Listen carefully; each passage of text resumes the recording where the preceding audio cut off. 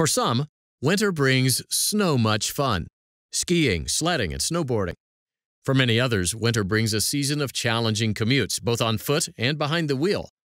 Some pedestrians choose to walk on plowed streets instead of slippery, snow-covered sidewalks. But what are the legal consequences of doing so if something goes wrong? The Michigan Supreme Court examined this chilling issue in the 1976 case of Zeni versus Anderson. On her way to work one winter morning, Eleanor Zeni chose to walk on the street instead of the slippery, snow-covered sidewalk. Zeni had previously fallen on the sidewalk. She instead walked along a well-traveled pedestrian snowpath, which happened to be on the side of the road.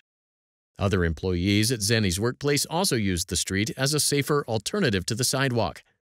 While Zeni was walking to work, Karen Anderson was driving along the same street. An eyewitness observed that the cold weather had clouded Anderson's windshield, which made it difficult for Anderson to see Zeni. The eyewitness saw the car traveling too close to the curb, which caused Anderson to hit Zeni. Zeni suffered serious injuries. Zeni brought a negligence action against Anderson in state court. In her defense, Anderson argued that Zeni was contributorily negligent. Anderson reasoned that Zeni's failure to use the sidewalk violated a Michigan statute that prohibited pedestrians from walking on streets if sidewalks were provided. Under Michigan case law, violation of a penal statute constituted a prima facie case of negligence. The jury ruled in favor of Zeni. The Court of Appeals reversed. Zeni appealed to the Michigan Supreme Court.